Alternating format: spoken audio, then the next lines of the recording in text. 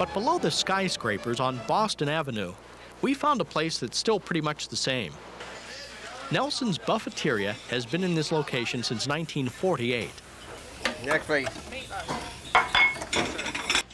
Nelson's is famous for its fast-moving buffet line. Next, please. We have the Nellie burgers, we have the liver and onions, we have the beef tips. This is our chicken fried steak, which is world famous, and pan-fried steak. We got corned beef and cabbage today, and we got the chicken and dressing, and we got the grilled chicken. You get people in from really all over, and they've heard about the chicken fried steak here at Nelson's.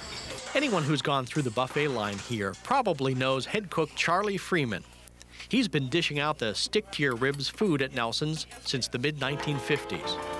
I was just passing through. I thought I'd have me a job for a couple of days, get some pocket change, and then I'd move on. All I can say, you get up every morning and keep coming back, and after a while, 43 years are going by on you. Okay, mashed potatoes and gravy. Yes, please. And broccoli. Yeah, okay. Yeah, all right. Nelson Rodgers, Jr. owns the place. He took over from his late dad, Nelson Sr., who opened a diner in 1929 in a smaller downtown location. And so this is at 4th and Main, and he was just right there between Boulder and Main on 4th Street. That's the original location.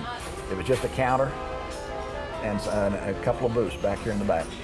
This cash register that you see in this photo is still the one we're using up front. 5 even, thank you. Behind the cash register is a board showing how long each employee has been here. It's something they're very proud of here at Nelson's because they have a history of great waitresses. Many have worked here for a long time. It was 38 years ago when Louise came here to start waiting tables. You guys want anything to drink? I think I'm okay with water. Just water? I enjoy my customers. We get to know them real well and know their families, you know, from generations, and we enjoy it. And Lucille, who's getting ready to retire, worked here 31 years.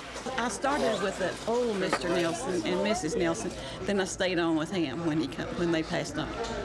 And I love the public. I know everybody downtown.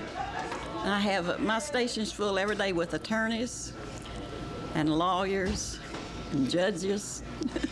When you have an old diner like Nelson's, it attracts people who like to reminisce about the past.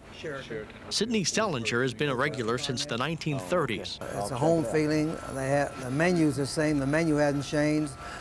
Can't beat something that's good. It's always good.